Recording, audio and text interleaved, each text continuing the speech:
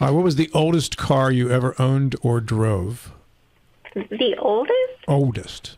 Let's see. It would be my first car, which was a Toyota Camry, and it was, I think, a 1998. And what year did you get rid of it? Let's see. Well, it stayed around in the family for probably 15 more years, and it had close to 300,000 miles on it. And the reason why it died is it was totaled due to a deer. They have done many of my vehicles into. I think we've lost 3 that have been totaled to deer over the years. I saw a ton of deer on the side of the road yesterday on my way to Winchester. I was like, oh, it's that season. It is that season. Don't run to the headlights. Now, Nikki Maria said she donated her lawn tractor to Hospice. Can we expect to see you driving her lawn tractor around the grounds? I like to think that I am pretty handy and can do just about anything. So if need be, sure, Bill. Nice. I like that attitude, Nick. Good stuff. November is Palliative Care Month, and we've done many segments with Hospice in the past regarding palliative care. Nikki, maybe you could explain what that is for everybody. Yeah, absolutely. So really more than 40 years now, Hospice has helped provide interdisciplinary supportive care to really millions of people across the country, which really allowing them to spend their final months wherever they call home, patients and families being able to be surrounded by their loved ones.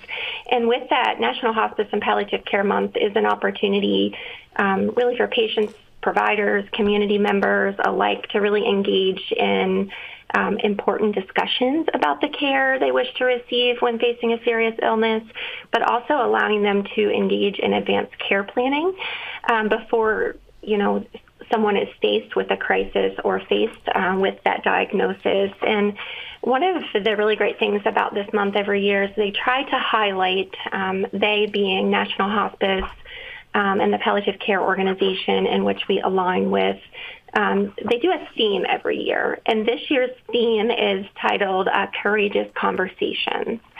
And you know what? That couldn't be more true in the work that we do every single day, is have those courageous conversations.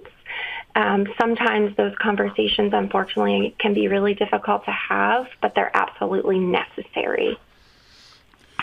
Yeah.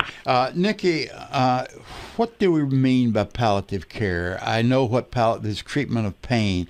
Is there a certain threshold that has to be identified before someone could be admitted to a palliative care program? No, when a patient's not eligible for hospice care, certainly they may benefit from a community-based palliative care program like ours. Not every hospice provider offers palliative care, but we are fortunate enough to offer it to our community, and certainly still a new program, only 2.5 years old, but palliative care is still patient and family-centered care that really optimizes quality of life by anticipating and preventing and treating suffering, and really focusing on that advanced disease, advanced illness. And palliative care really is a piece of the care continuum of the illness. And it also, it doesn't just treat the disease. It doesn't just treat the diagnosis. It really involves addressing the physical, psychosocial, emotional, spiritual needs, and really facilitates patient autonomy through access to information, and I would say access to that information to be able to make informed choices. Do we have certain diseases more associated with palliative care than others? Well, one of the most common misconceptions that still hangs out around hospice and palliative care that it's only for cancer, and that's not true. So we see palliative care patients and hospice patients, all sorts of diseases, but I would say heart disease, certainly cardiovascular disease, stroke, neurological conditions like dementias, maybe Lou Gehrig's disease, multiple sclerosis. So no, not just one specific diagnosis. It's really kind of a mixed bag. You mentioned dementia and Alzheimer's disease. That there's a pain element to that, but generally there's not a pain element. When do you start getting involved with Alzheimer's dementia patients?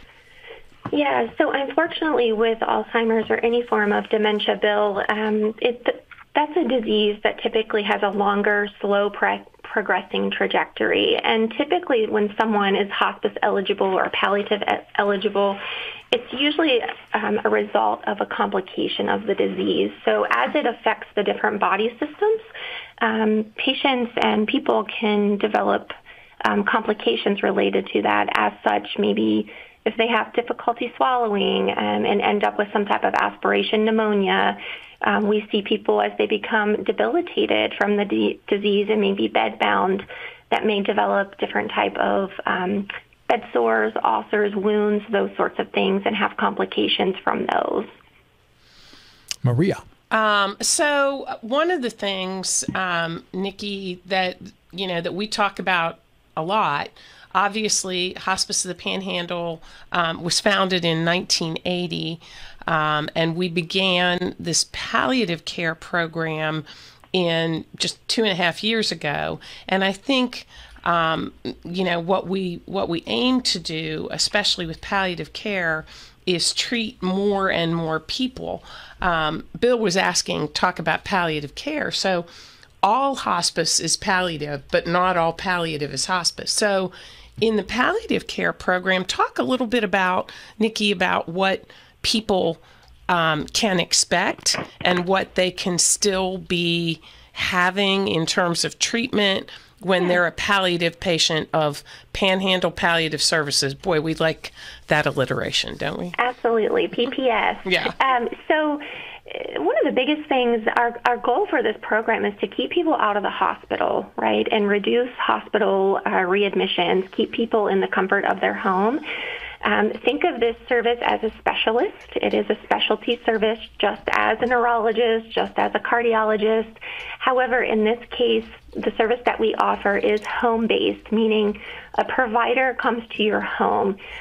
We have 2 full-time nurse practitioners that go to patients' homes, really just working on goals with the patient, whether that's pain goals, symptom management goals, coordinating different things. I'm thinking of a recent story of a patient. This gentleman had a congestive heart failure diagnosis, and he, for months, has not been able to get out of the recliner chair. And one of the reasons was that he can't lay flat. He's so short of breath, he can't lay flat. So the team really came in. Dr. Johnston made some adjustments to his diuretic, his medicine, to hopefully help with some of that shortness of breath. And the team worked together with the social worker on the palliative care team to get this gentleman a hospital bed. And within 24 hours, that was life-changing to that gentleman, because he was able to get out of the recliner and actually get into a bed where he was comfortable and lay down because of the head of the bed elevated. But something just as simple as a piece of medical equipment and the slightest medication adjustment.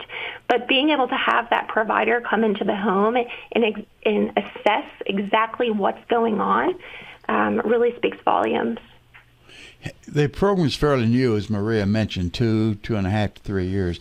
How many patients do you have involved in the palliative care program now? Yep. So today we have just shy of 170 patients in the program. I was reflecting with our leadership team yesterday at a leadership training. We started this year at 98 patients, and we have certainly grown. Certainly that number kind of jumps all over the place, because there are times where patients get referred to palliative care and they're actually eligible for hospice care, or patients in palliative care might see a change in their health and they end up getting referred over to our hospice service. This leads to another question. Do you have to, for someone to get in palliative care, do they have to be referred by a doctor? Not necessarily. Anybody can refer to our program. And anybody can refer to hospice. Absolutely. Now, in order to get admitted, you need to have a physician say, for the hospice program, that if the disease progresses along its normal trajectory, that he or she believes that the person would pass within 6 months. So that's sort of the difference. There's no time limit on the palliative. I mean, we've had some people, a lady that I had a conversation with at church Christmas 2 years ago is still in our palliative care program. So that, you can come and get the benefit and stay on. So. Yeah, everyone is different, and everyone has a different threshold of pain. And I'm going to use a very extreme example, Nikki. If somebody twists their ankle and is temporarily in severe pain, I would assume they would not be eligible for the program. But that leads me into the question: what are the threshold guidelines that you use?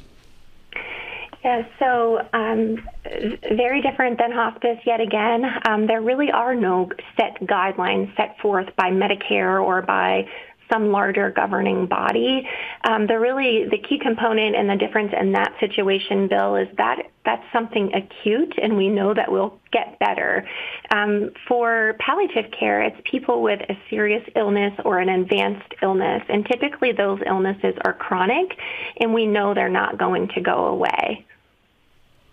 So Good answer. Thank you. Yeah. So that's kind of the difference. Nikki, talk a little bit about some of the things that we have going on, both internally and externally, in terms of National Hospice and Palliative Care Month. Yeah. So this is certainly not just an opportunity to recognize all of our staff for the hard work that goes on every single day throughout the year, but really trying to get a little more involved in the community. And so next week we'll kick off really trying to post a lot more on social media just to give the community an idea of kind of what is going on. Definitely look for a press release article going out in the journal. Tomorrow, Maria and myself are meeting with the Berkeley County Council. There is an official proclamation for National Hospice and Palliative Care Month.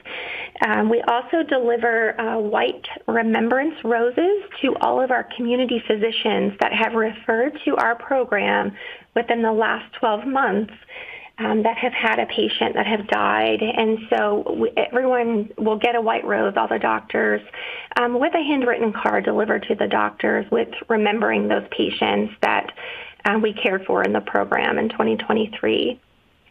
We also are doing, for Veterans Day, we'll have Veterans Day flags outside of our main office out in Kearneysville. The flags will go out on the Friday, I believe, or Monday before Veterans Day, and will stay out for the full week.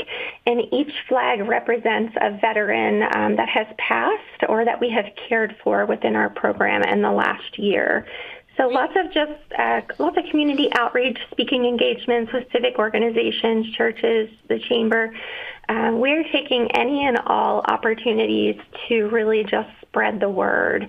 And I also, speaking of the social media, even though hospice now, as a movement, started as a movement 40 years ago, there are so many common misconceptions that still exist out there. So part of our social media presence that we're going to be doing is myth versus facts, to really dispel some of those myths and make sure people truly have that base understanding, factual information about hospice and palliative care.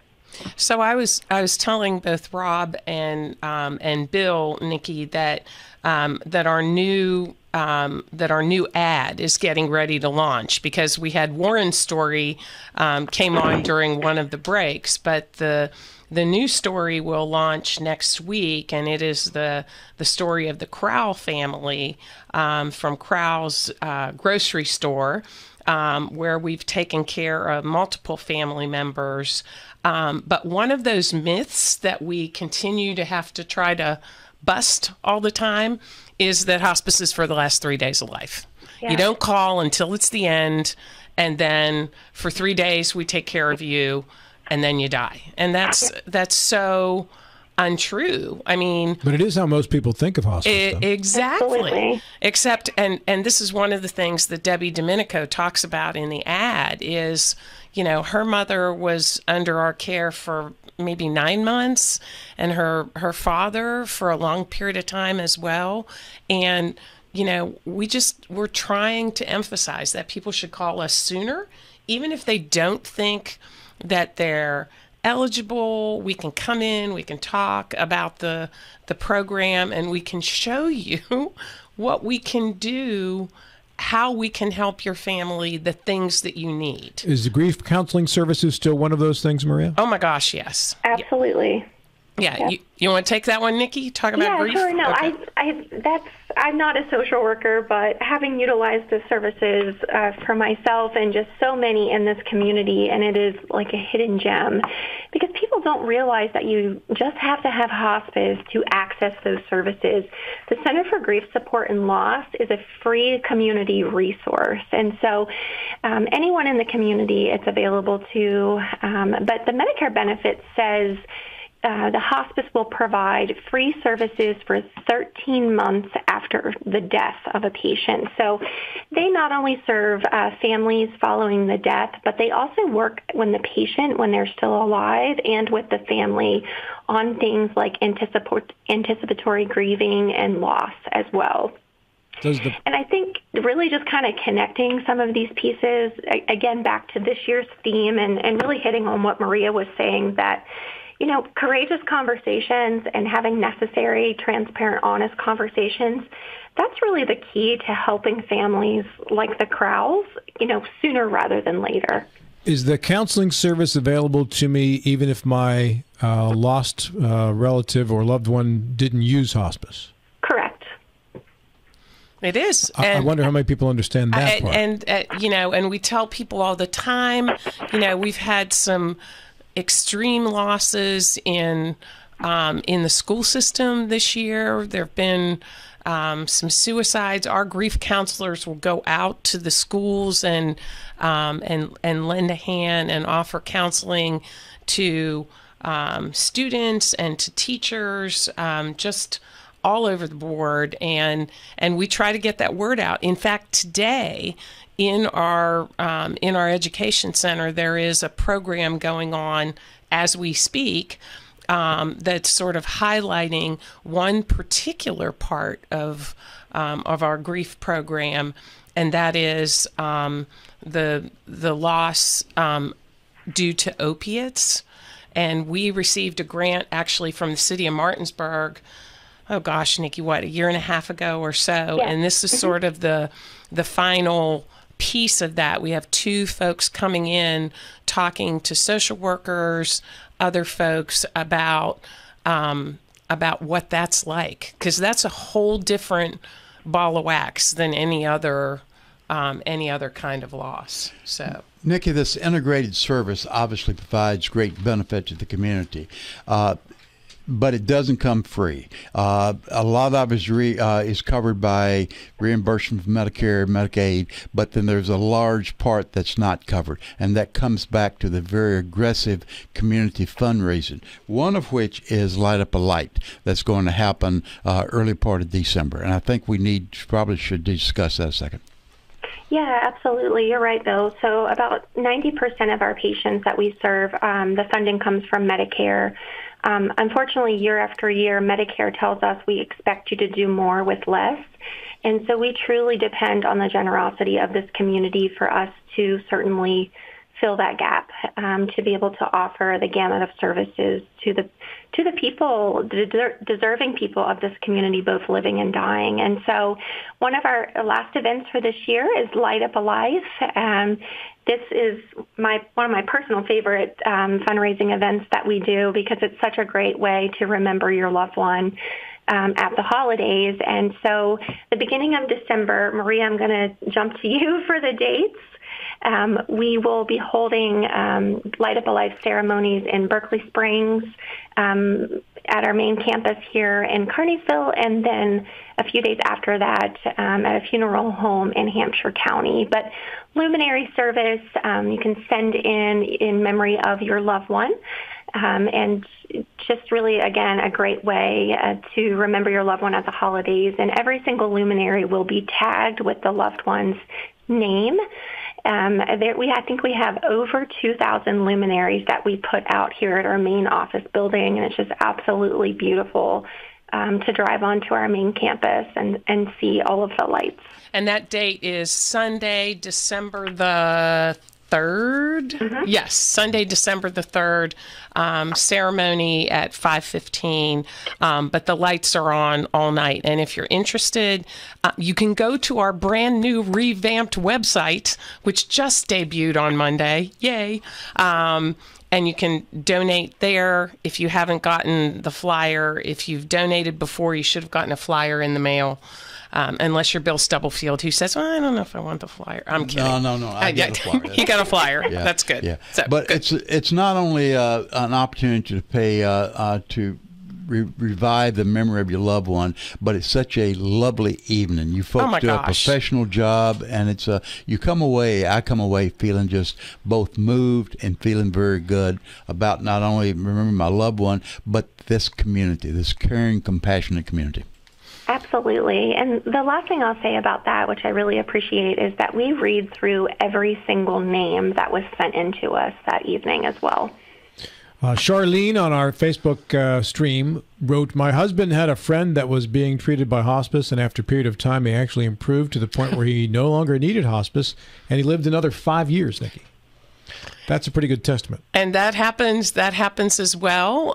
Maybe 10% of our patients are discharged, and we go in, we look at the trajectory of the disease, and sometimes people do get better. Nikki, 15 seconds. Where can people find out more about Hospice of the Panhandle?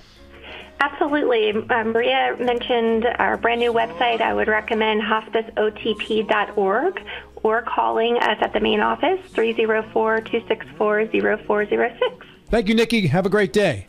Thank you all so much. Have a great day. Nikki Bigiarelli, and she is the CEO of Hospice of the Panhandle, has a wonderful Italian name, so always welcome on the program.